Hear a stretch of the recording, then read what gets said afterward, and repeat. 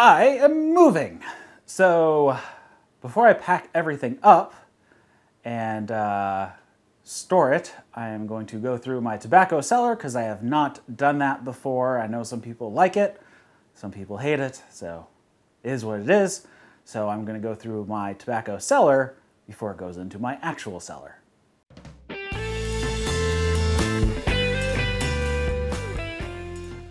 What's up everybody, Eric here from Tea and Tobacco. We are moving. We have bought a house. We're moving about 30 feet that direction. So we bought the house that we're actually living in, and we're just moving to a different section of the house. But I will have a slightly smaller office, so I am going to pare down as much as possible in my office that I don't need, that is just taking up a ton of space. So I am going to pack up all my pipe tobacco that is not already in jars and the old McCullen style tin, the same type of tin like Cornell and Deal use as well. I did pack some of those away, but most everything is going to be in the squat big disc type tins, and I will show you those and what I did, but I'm going to be getting rid of this desk. I'm going to be getting rid of this bookcase that's sitting on the desk. I am basically trying to get rid of as much stuff as possible to have as roomy of an office as possible now that I have more storage space elsewhere in the house that I can put stuff, and I don't have to have it all in my office like I do now. So that is what I'm going to do. So I'm going to go through my tobacco cellar for everybody who is interested before it all gets packed away. So first we'll just start off with some of the stuff I have in jars behind me. So here on my shelf, I have removed most of the tins of stuff. So I just kind of want to run through a few things that I have in here. Most of this is just open tins of stuff. I have some old Dunhill Mixture 965 that production was actually in 2002. Briarworks, they already put their stuff in mason jars, which I like. And then I just have some, Peterson Irish Oak. I got some Cornell and Deal Bayou Night, old-fashioned bacon. I got some Sugay, but they unfortunately went off the market super quickly. So this one is the first day of spring. I have all the seasons in jars, and then I have some Balkan Sobrani.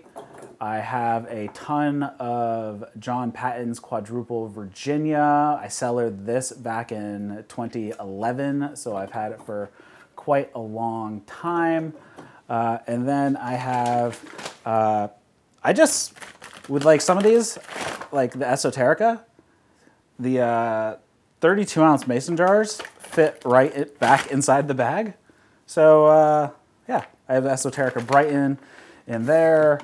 And then I have one of my favorite of all time bulk blends. This is Lancer Slices, F&K Lancer Slices. It's a really, really good blend.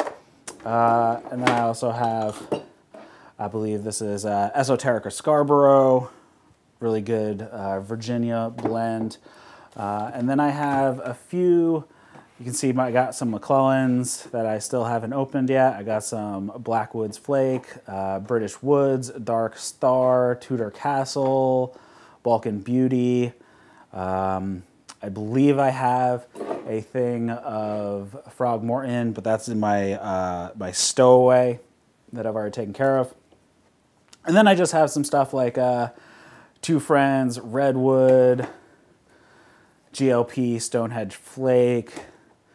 I got C&D Seersucker, and I got some plum pudding and some Mississippi River. And then just over here, down in the bottom, I have a bunch of McBaron HH Vintage Syrian that I picked up back in 2011.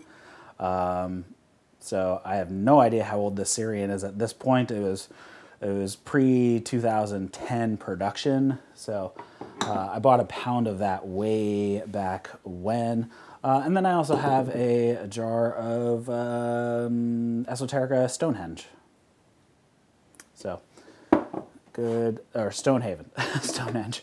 Yeah, so that is kind of the main things that I have down here of any note. Oh, I also have a June 2009 production of GLP Cumberland. And my favorite Suge is Raijin. But of course that went out of, that got discontinued quite a while ago. So let's move over to what I am putting in my actual basement cellar. So I am down here on my floor because it's going to be easiest to do it this way. So I have a big old tote in front of me. I will back up a little bit more. So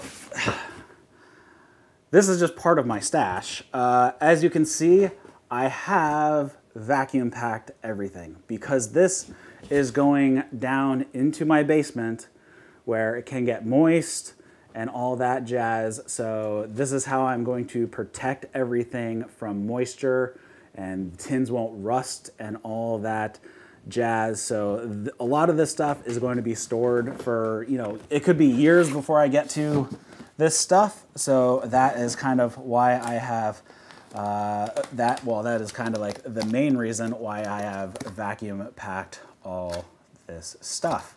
So I tried to do it kind of in some sort of logical pairings and whatnot. So like here I have some old Shenandoah, they're packaged together. I got John Cotton's packaged together. I got Sutliff Crumbles packaged together. I have Dan Tobacco packaged together. And you know, a lot of this is great because I can just come through, slit this open, take out the tin I want, reseal it, and all of it will stay nice. I love these square tins because they are super easy to pack, because you can pack them nice and tight to each other. The round ones just like don't fit as well, at least in the bags that I got. So here I got some HH Pure Virginia, some Burley Flake, Irish Flake from Peterson, and then 4th Gen 1931 Flake. I have a few things from Cult. I got 2 things of Balkan Cecchini. I got some Balkan Sobrani and a thing of Bengal Slices. A couple things of Warhorse. Couple of Dunhill, Elizabethan, and Standard Mellow Mix, or just Standard Mix. Standard Mix Mellow. On the back it says Standard Mix Mellow. Oh, that's what it says on the front too. Some more John Cottons, Smyrna. I'm so mad that this has been discontinued because it's super good. I got all three Nuns. I got some Murray's. Again, discontinued. John Cotton's double pressed stuff. Suge God series stuff. Again, discontinued. Unfortunately, I got Dunhill's version before they went out of business and moved over to Peterson. Nightcap, Early Morning. And then this is Rainier Golden Flake tin. It's kind of a weird shape, but I did, you know, vacuum pack it because it's going in the basement for now. These two, they're just some Virginia flakes. That's the only reason why they're together. The Solani and the J.A. John Asbury. Again, some of these are just because I didn't have any matching things. Presbyterian and some Latakia flake from McConnell. Some more Shenandoah stuff. Hearth and Home stuff. Here's my Samuel Gawith and my one Gawith and Hogarth. And then I got some Esoterica. I got a bunch more, but I'll be going through that. I have HH stuff packaged up from McBaron. Here I have some Orlick and some rat rays and capstan. And then I have, like I said, over there, my favorite Suge Raijin. I bought 10 tins of this when it was announced that it was going to get discontinued. So there's 3 of them right there. Again, a little bit more Orlick and some Escudo. Here I got some Savinelli stuff and Brebbia Latakia flake. And this is when they were still using Syrian Latakia. So this one's still a Syrian one before they switched over to the Cyprian. And some Aaronmore flake. Here's my tin of Frog Morton. Such good stuff. I'm so sad about losing McClellan. Some Estellis, some stuff from Russ Orlet. I got a couple of the Gurkha types, and then I packaged up a bunch of things that were in pouches. So I got some Bull Run,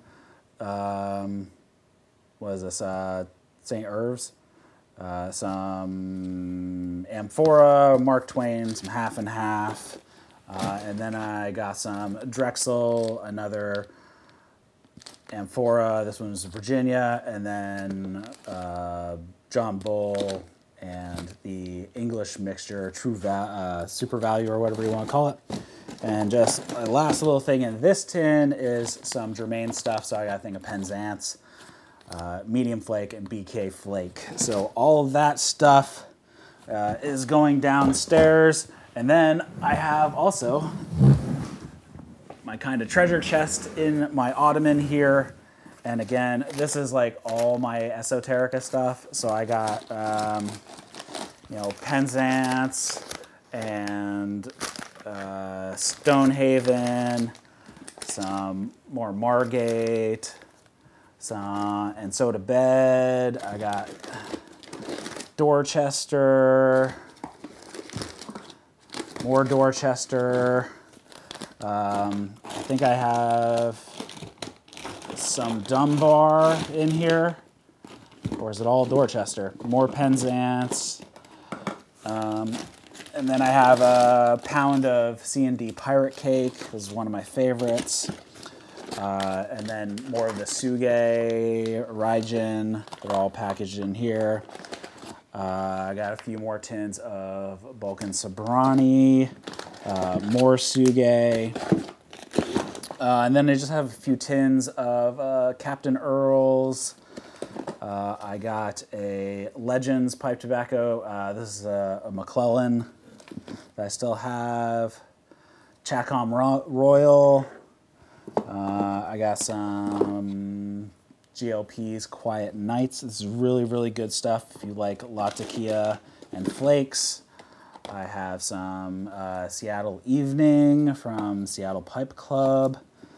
And then I got another pack of some John Bull and then Villager English blend. So most of this is all my esoterica because I actually have quite a lot of it. So yeah, I think I have like 4 or 5 bags of Penzance now, plus about 10 tins of it.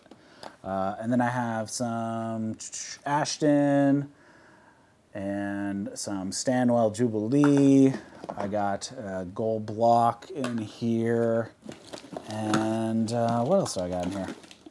I got some Sutliff 1849 and some Seattle Pipe Club Yakima Valley. I'm not sure how to say that. And then I have some Adobe's 4-square plug. And I have some 4th generation 1882. And that is mostly it. And a thing of GLP 6 pence in here. So that is kind of like the majority of my cellar that I have. I kind of went over some of the more popular things that I have. There are plenty more things that I do have, but yeah, in this box is pretty much all my esoterica that is very well prized. This is my Penzance that I am not getting rid of because I'm going to smoke it because it is really, really good. I do have an open jar of it over there. So I do work on it. It just takes a while because I got a lot of stuff. So I'm going to be moving, like I said, so backgrounds are going to change. And all this is going into the basement, pretty much. And I'm just going to store a little bit of it in my office because I, one, ran out of vacuum pack stuff. And two, if it's already open in a jar, I'm kind of working on those anyways. So that is where everything sits right now. So yeah, I'm not sure what the new office is going to look like because I'm not sure if I'm actually going to be moving into the new office for a few months.